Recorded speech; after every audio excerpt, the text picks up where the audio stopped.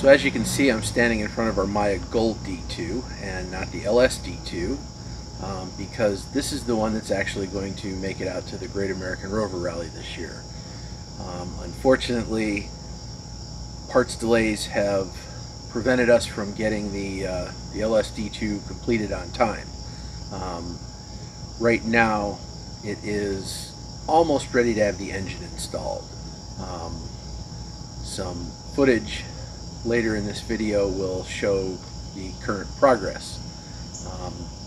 It's too bad, but there's not much we can do about it.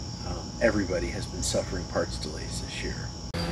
So an update on the LS project. The engine is mostly complete and will be going into the vehicle shortly.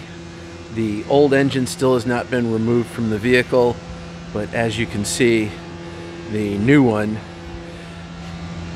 is looking good. He's done great work on this.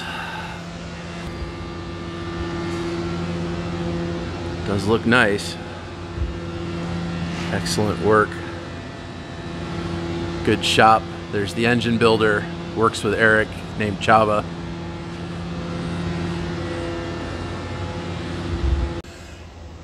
Headliner's done. Beautiful job.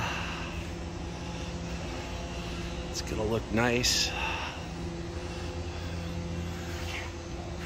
The architect of the build, Eric,